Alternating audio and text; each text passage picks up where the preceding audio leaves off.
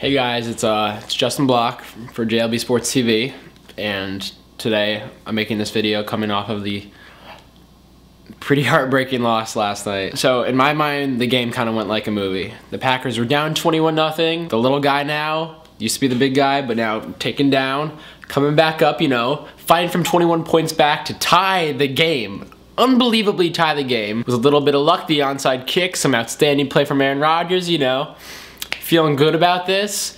Then Neil Rackers missed a 34-yard field goal as time expired, so of course it felt like it was meant to be. But then again, in the 2007 NFC Championship game, I thought it was meant to be also when we won the coin toss. Once again, Charles Woodson called tails. Tails never fails, and we were receiving the ball. And everybody in the stadium was thinking, all right, whoever's gonna have the ball first is obviously gonna win the game. Not so much.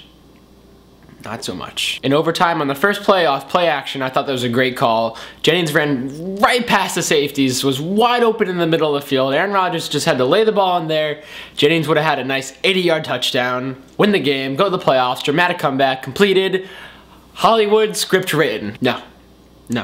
Instead, the Packers season ended just how it started. I believe there was a third down play that Aaron Rodgers got sacked, fumbled, and the Cardinals won the game. Right before the snap, I was thinking to myself, and I said this to my dad, I was like, he's gonna get sacked. This is gonna be our season right here. Because it's just perfect. Throughout the season, the one consistent problem was sacks. Aaron Rodgers sacked, fumbled, Dansby takes in the end zone, game. But more importantly, the Packers did not follow my 5 keys to success, which I gave last video. The first one being, protect Aaron Rodgers. I believe Rodgers was sacked 5 times. The blitz pickup was missed on his fumble, and it led to the Packers losing the game. Even though he did an outstanding job and probably played the best game he's ever played, they didn't protect Aaron Rodgers. He was sacked 5 times, and that surely played a significant role in losing the game. Second one was to run the ball. Now, the Packers were doing a decent job of running the ball, but they fell so far behind so early that they couldn't really afford to run the ball. They couldn't afford to lose clock. When Ryan Grant did get his opportunities, he ran the ball very, very well, I have to say. In the end, the Packers finished with 90 total rushing yards. Grant even had a 20-yard run, so I like the effort from Ryan Grant. The third key was locking up in coverage. This has been a problem since Al Harris tore his ACL and everybody moved up in the pecking order. Tramon Williams is now the starter. Jared Bush is the nickel back, and Jared Bush really sucks at defense, so that obviously caused problems. Obviously, after the Pittsburgh game, I was really concerned about the Arizona Week 17 game, because I thought they were going to light us up on the scoreboard just the way that Pittsburgh did. But Arizona didn't play their starters, didn't show their hand. They did that this game, and they basically followed Pittsburgh's game plan. Spread the field, have trips on either side, bunch formations. The Packers are mostly playing a zone coverage, and the defenders simply didn't know who to pick up, and they're wide open receivers left and right, mostly over in the middle of the field too. The fourth key was being able to blitz. Effectively blitz Kurt Warner, get pressure on him, make him get the ball out quicker, just kick his ass on the ground, make sure that he has no time to throw the ball, because obviously when he had plenty of time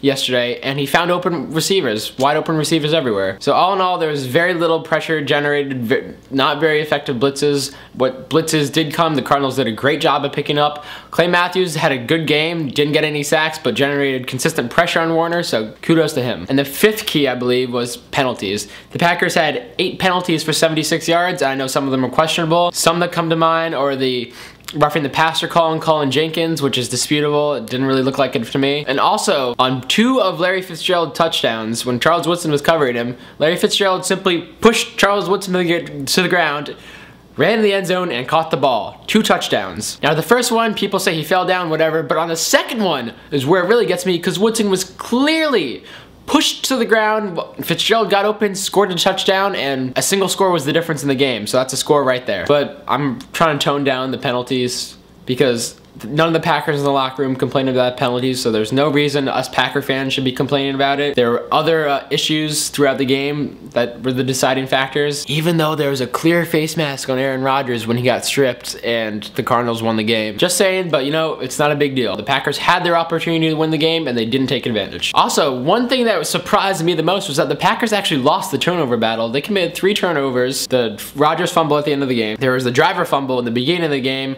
and the Rodgers interception on the first play of the game. The Packers got one back with Charles Woodson's great strip on Larry Fitzgerald, which really energized the Packers and got them back into the game, but ultimately, the turnover battle was the deciding factor for the Cardinals. Even though people think that Charles Woodson got killed, I really don't think so. I think he did a fine job on Larry Fitzgerald. It's Larry Fitzgerald after all. Larry Fitzgerald's first touchdown to the Speedo Bowl, but on the second one, he clearly threw Woodson to the ground. Clearly was a penalty. And aside from those calls, you know, he really wasn't active most of the night. But one thing that really got me on defense was the poor tackling. There's poor tackling throughout, missed tackles everywhere on both sides of the ball too for the Cardinals and the Packers. But to me, the defense just seemed confused and ill-prepared, which I'm so surprised on because Adam Capers' defense you think is prepared. He's an outstanding defensive coordinator, but if you saw shots of the press box, he was throwing temper tantrums throughout the game. I just felt that the Packers weren't prepared to deal with the Arizona alignments and the plays they called. This was a problem that was seen against Pittsburgh. I thought they would correct it for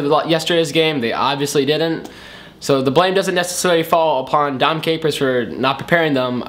He'll obviously take some of the blame, but obviously the players sometimes have to step up, make smart reads, and put a little bit more extra time in the film room to identify those plays. And once again, I cannot say enough about the amazing job done by the offense. Rodgers really showed how he's a stud. He's a superstar, simply put. Jermichael Finley set a Packers receiving record. He was a stud throughout the entire game. All the wideouts played amazing. Greg Jennings, great game. His touchdown catch in the end zone was probably one of the best catches that we've seen in the NFL all year. Made another great catch on the sideline when Rodgers clearly was throwing the ball away, but he made the catch. Also, Mike McCarthy coached an amazing game, called a great game, kept the Packers in it, called great plays, just showed outstanding resilience. And as he said after the game, probably the biggest part of the Packers is their ability to be resilient and to overcome obstacles. And that was true in this game, and that's a sign of a very well-coached football team. So I applaud the Packers on the 2009 season. It was a great season. They probably outperformed many people's expectations, and I look forward to 2010.